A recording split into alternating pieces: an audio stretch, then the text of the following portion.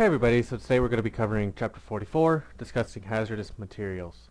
In this chapter we'll go over how exactly do we identify materials that are to be considered hazardous, as well as some guidelines as to take in mind when dealing with on a hazmat scene. Every day there are billions and billions of hazardous materials shipped throughout the United States every year. And it can be transported anywhere from in a 18-wheeler, on trains, in airplanes, even in vehicles. In fact, there is a vehicle that drives in our local area that carries nuclear material to hospitals to transport or transporting the nuclear materials needed for them to be able to do x-rays and CAT scans, so on and so forth. If he got into a car accident, it would be a hazardous material. Other examples of hazardous materials include explosives, gases, flammable liquids, corrosive materials, as well as radioactive materials. We need to be able to recognize the indications of a hazmat scene, as well as how to properly handle a hazardous emergency. Now, hazmat scenes often come from some type of accident that causes a spill. These are some of our more common issues, such as tanker trucks transporting oil or gasoline up and down our highways. Hazardous materials can cause patients to asphyxiate, can cause irritation, can increase their risk of cancer. It can even act as nerve or liver poisons, or even cause loss of coordination, seizures, or even alter mental status within your patient. They can cause skin irritation, burns, respiratory distress, nausea and vomiting, tingling or numbness of the extremities, and it can even cause the patient to have blurred or even double vision. The principal dangers that you see with these is the toxicity of it, is flammability, as well as radioactivity. Table 44-2 goes over TRACEM. TRACEM is an acronym that could be used to remember the types of damage that can be caused by hazardous materials. Thermal, which is caused by some type of heat source or burning material. Radiological, such as nuclear fuels and byproducts. Asphyxiation, which is caused by a lack of oxygen due to the chemical vapors. Chemical, which is toxic or corrosive chemicals. Etiological, which would be biological hazards such as anthrax. Mechanical, which would be trauma from bullets, shrapnel, and so on. The amount of damage the patient gets depends on the dose, concentration, the route of exposure, and amount of time the patient is exposed. To identify hazardous materials, there should be a placard, which is a four-sided, diamond-shaped sign that designates hazardous materials in transit on roadways. This placard contains important information that can aid you in determining the best course of action. The driver also should have shipping papers, or MSRPs, which identify the exact substance, quantity, origin, and destination of the substance. The color of a placard also indicates what class of hazard is contained within. A legend that indicates whether the material is flammable, radioactive, explosive, or poisonous is also commonly displayed.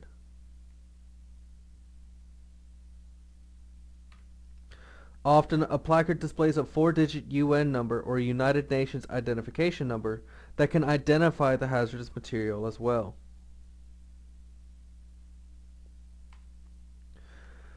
The NFPA 704 system identifies potential danger with the use of background colors and numbers ranging from 0 to 4. The blue diamond is a gauge of health hazard, the red fire hazard, the yellow reactivity hazard. The white diamond is used for symbols that indicate additional information such as radioactivity, oxidation, need for protective equipment, and so on. So this is that placard. Let me get my pointer up. So blue is your health hazards. Red is flammability. Yellow is instability. and white is any special hazards that you should be aware of.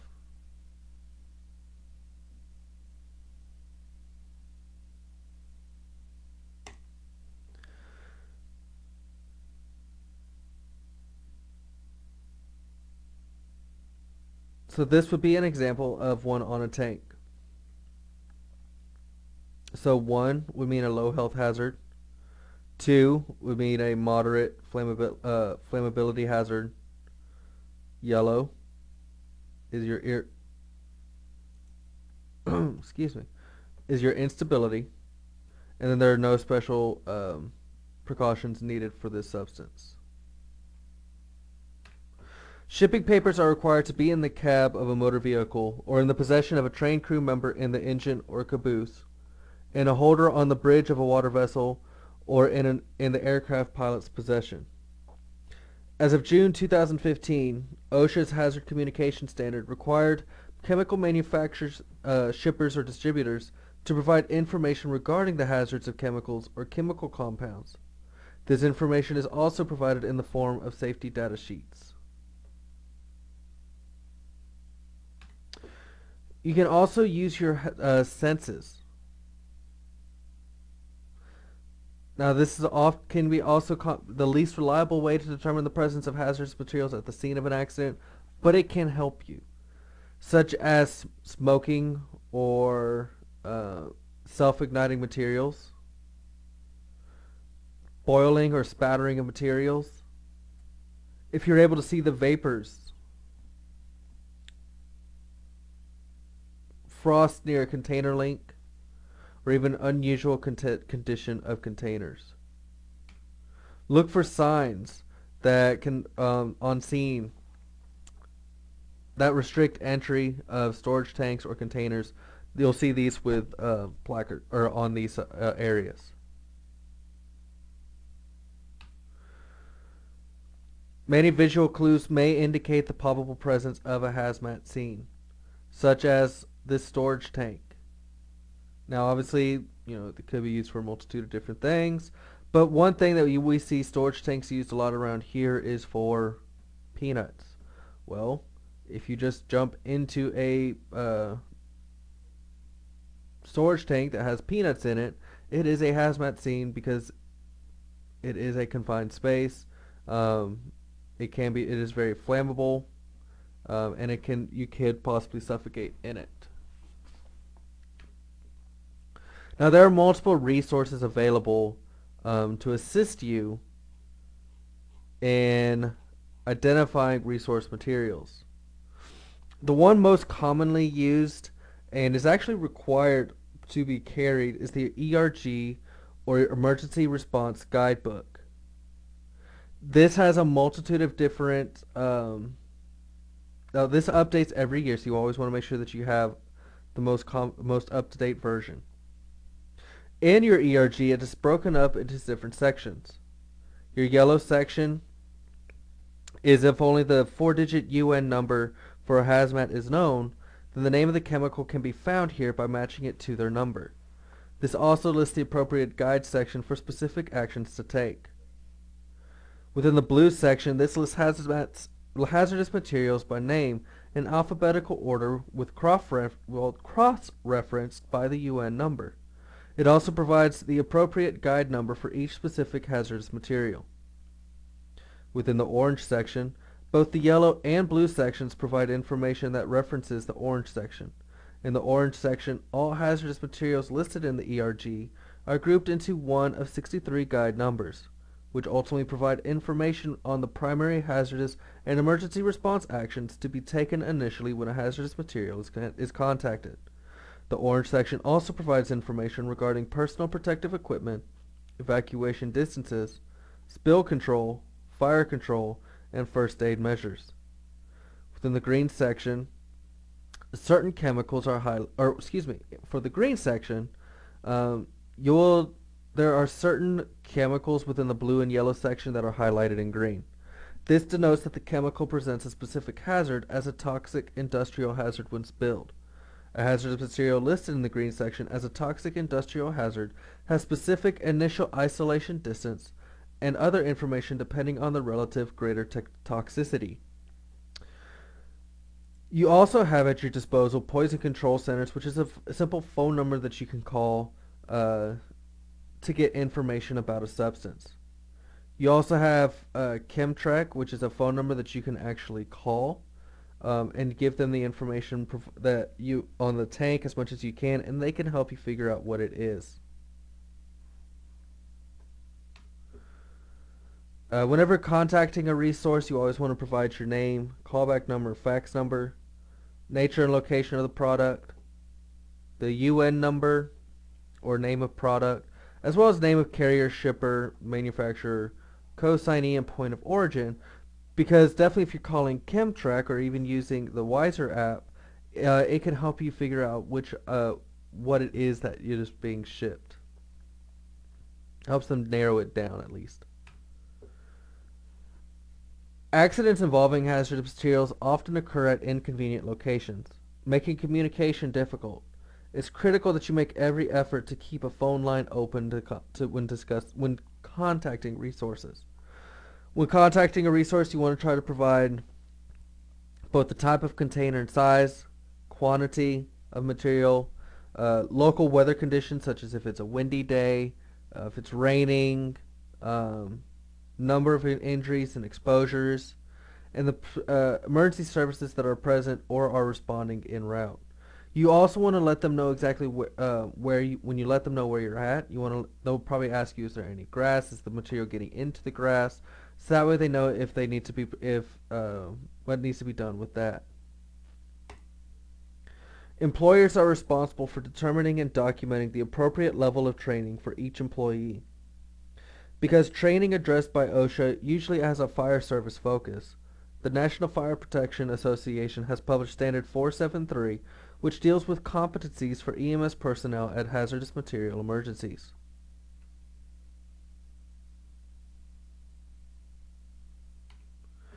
There are four levels that required by law as far as training. First responder awareness is usually the level required for EMTs.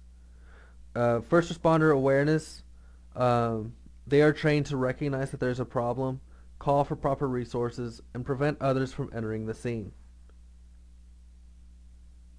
First responder operations, this level of training is for those who initially respond to hazardous material emergencies to protect people, property, and the environment. They are trained in the use of specialized personal protective equipment and help to stop the emergency from spreading. Hazmat techs is more extensive level training, and this is for rescuers who will actually plug, patch, or stop the release of a hazardous material. Hazardous material specialists, these are the rescuers with who have training with advanced knowledge and skills. They usually provide command and support activities at the site of a hazardous materials emergency.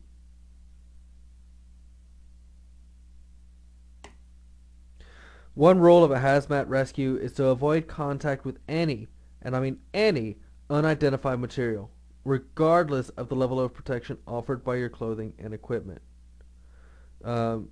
You also want to make sure that you provide proper patient care, depending on the area that you are in.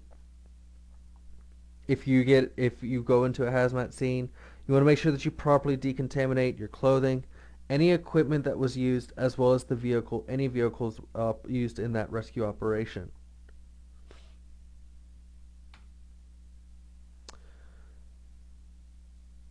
If you ever pull up on a hazmat scene, never attempt to enter that area unless you have the proper equipment and training.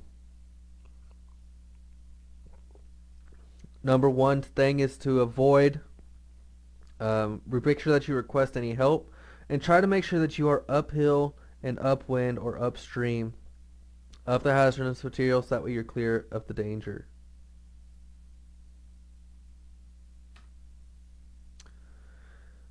At the first responder awareness level of training, your actions at a hazmat incident should include the ability to recognize that a hazardous material incident has occurred, avoid contact with the hazardous substance, isolate the area, and notify the appropriate authorities or response agencies. These actions can be easily remembered using the acronym RAIN. R, which means recognize that a hazardous material incident has occurred. A, avoid contact with the hazardous substance. I, isolate the area. And N, notify the appropriate authorities or response agencies. Decontamination is defined by OSHA as the removal of hazardous substances from exposed individuals to the extent necessary to prevent the occurrence of foreseeable adverse harm. When decontaminating, you want to make sure that you are familiar with the procedures necessary for that area. Unless specifically trained at the operations level, you are not expected to take part in the actual decontamination procedure. Most of the contaminants that will be on a patient will be removed from clothing, or will be removed just simply with removal of the clothing. Pre-incident planning is essential and should include, with an incident management is essential. You should have one command officer who is responsible for all rescue decisions, who should be appointed. All rescuers should be aware of who the command officer is. There should be a clear chain of command from each rescuer to the command officer, and an established system of communications used throughout the emergency. The system should be one all rescuers are informed about, they know how to use it, and they all have access to. Your receiving facilities should also be pre-designated. Choose facilities that can handle large numbers of patients, have surgical capacity, and, if possible, have established decontamination procedures.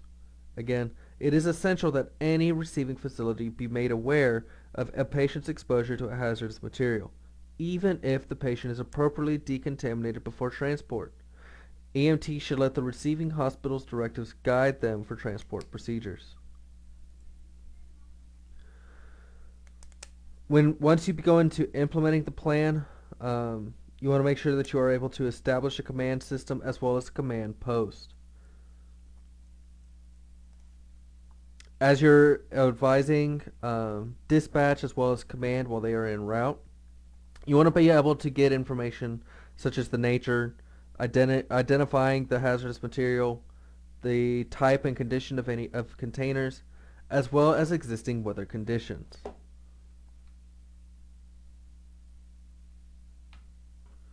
You also want to let them know whether there is presence of fire.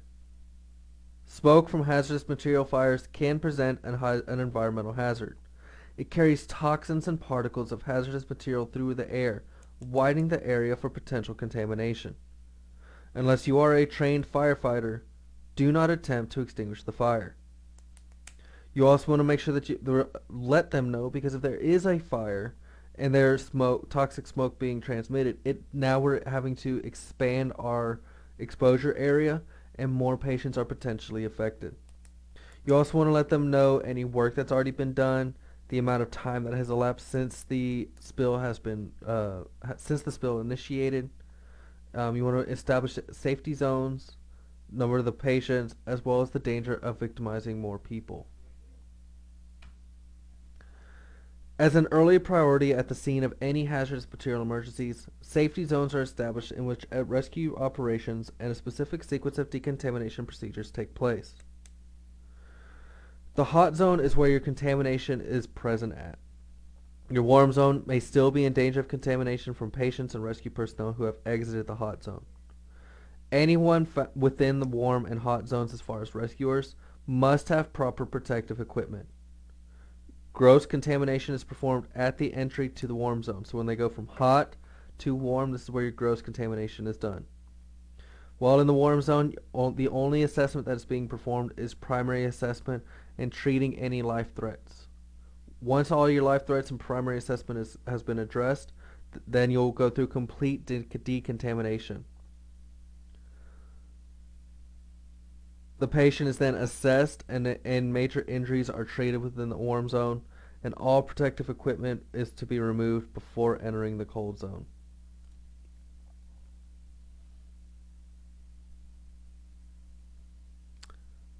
So, let me get my pointer. So within the hot zone, your contaminant is actually present at, so you're actually working in it. Bystanders should never be allowed into this area. Within the warm or control zone, um, you're still wearing protective gear and you're only doing life-saving emergency care. Once you enter the cold or safe zone, this is where your unit will be at for transport. And this is where you'll do secondary triage, any stabilization and treatment needing to be done. Before entering the cold zone, any rescuers that should remove contaminated gear before leaving, going from warm to cold. There's a 9-step decontamination procedure that is necessary to properly decon.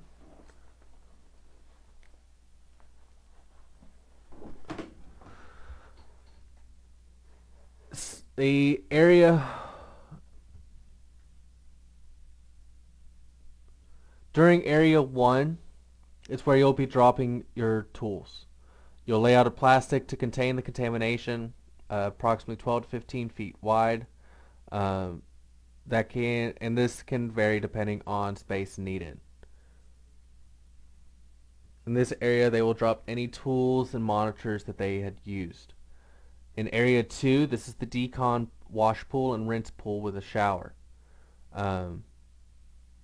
This is where you'll do gross decontamination with brushes, soap, and water. Within the second pool, you'll have a portable shower to rinse off as much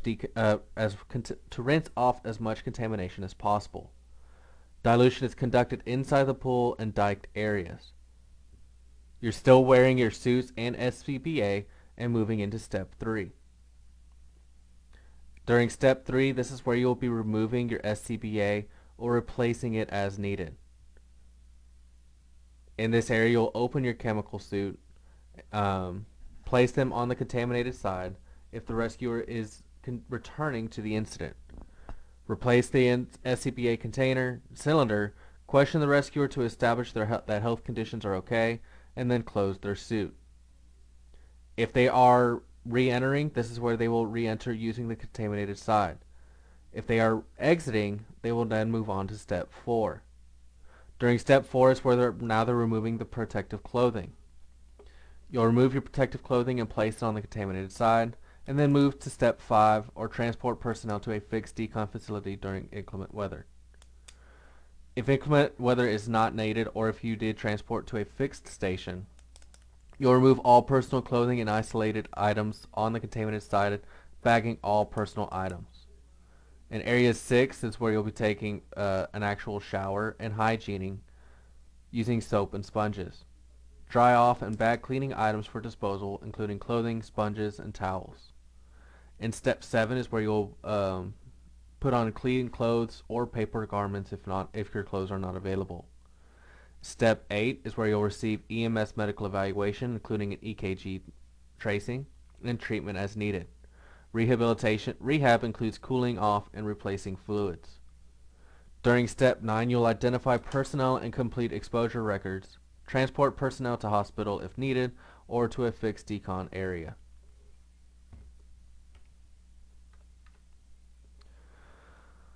Any rescuers who are exposed must be decontaminated properly.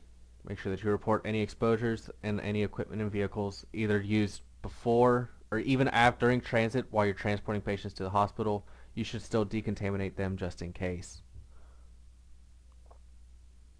You'll also want to protect your ambulance and equipment from contamination.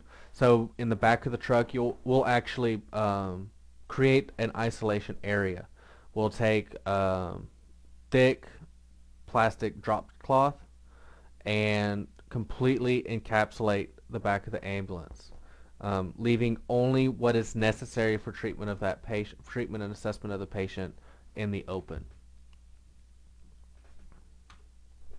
The only work done within the hot zone is hazard assessment, control of the release or hazard, and rescue performed by trained personnel who are wearing appropriate protective equipment.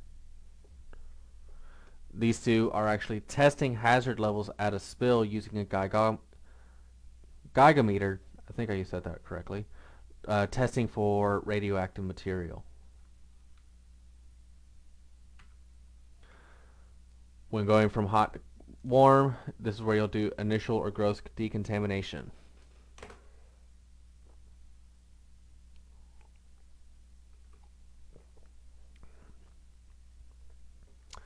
If a patient is in the presence of radioactive material, but they have not touched it, either on their clothing or body, they've only been exposed to it.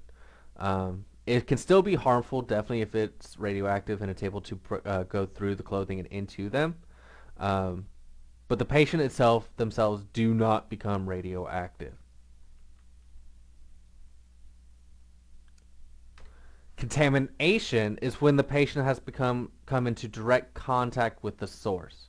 Now it's actually present on their clothing or their skin, and the patient would now be considered radioactive, and they are now a risk to emergency personnel if they are not properly decontaminated.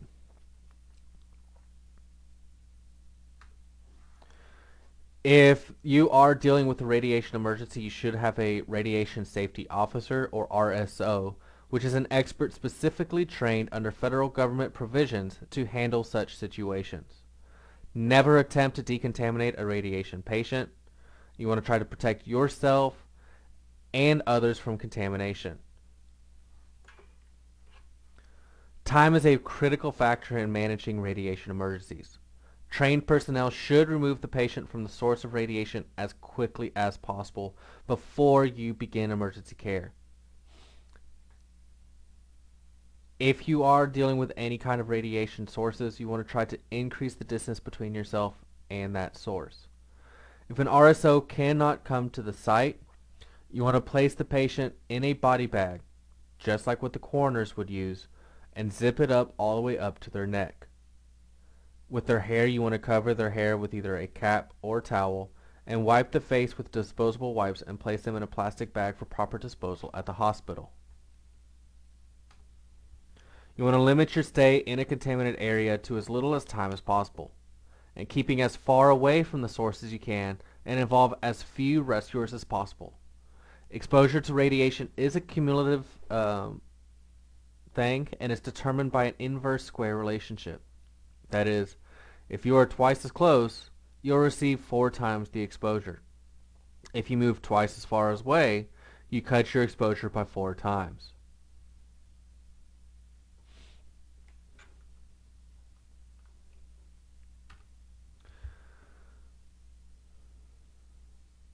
If equipment or tools cannot be completely decontaminated, they need to be disposed of. Signs of an incomplete decontamination include debris adhering to the equipment, discoloration, corrosion, and stains. You want to survey the area for any symbol of radiation, and being alert for any other hazardous materials as well. If it is in a container, do not park near it if it is damaged, and make sure that you have on SCBAs before entering it, so that way you don't breathe in any hazardous materials. Radiation sickness is caused by exposure to large amounts of radiation. Symptoms start from a few hours to days following exposure to the radiation, and, depending on the dose, can last from a few days to 7 or 8 weeks. The amount of time between radiation exposure and the onset of symptoms is a relatively reliable indicator of how much radiation a person has absorbed.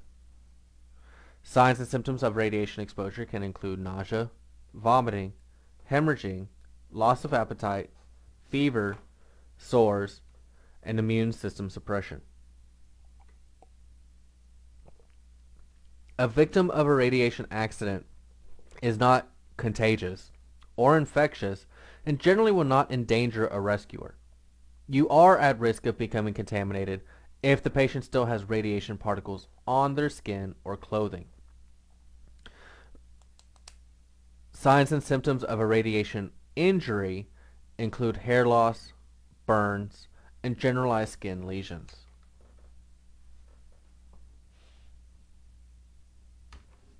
Radiation poisoning occurs when the patient has been exposed to dangerous amounts of internal radiation. The result is a host of serious diseases, including cancer and anemia. Usually the one only way that someone can be exposed to it internally is if either someone injected it into them or if they accidentally ate it.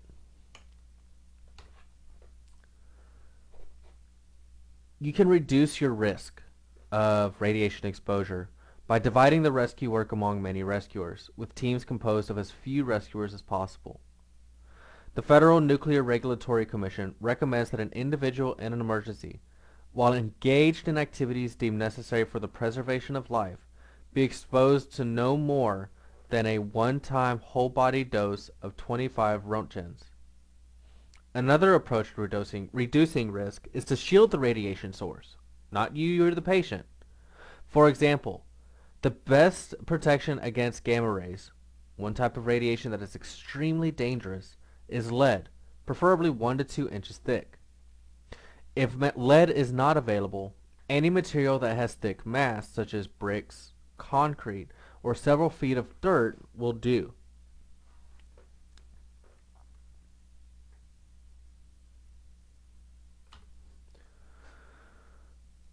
Now, unfortunately, there are some criminal use of hazardous materials. The production of methamphetamine, which is a stimulant, requires converting the active ingredient in cold decongestant medicine, pseudoephedrine, into another compound. Doing this requires reacting pseudoephedrine with several hazardous chemicals that may include lithium, phosphorus, sodium hydroxide, anhydrous ammonia, and hydrochloric acid. This can result in the production of toxic gases including phosphine, an extremely toxic gas that poses an inhalation hazard even in small amounts. If you ever find yourself walking in on a meth lab, get out. Call PD, and also get fire department en route. Also, with marijuana clandestine drug labs, these include the cultivation of numerous marijuana plants indoors, where there is the possibility of you inhaling marijuana. The threat of a terrorist attack has heightened the awareness of a need to better prepare EMTs to respond to incidents involving terrorist weapons, including explosives, nuclear devices, biological agents, and chemicals. With terrorist attacks, they can use a wide variety of different things, and is bought and sold every day throughout the world. Alright guys, that concludes this chapter. If you have any questions, please be sure to send it to me either in Remind or in Blackboard. Make sure that you're doing your Brady Labs. If you have any questions about anything that you see on Brady Lab, make sure that you hit that send instructor, and it'll email me that question to me, and I can help you out that way. Otherwise, y'all have a good rest of your day, and I will see y'all next time in class.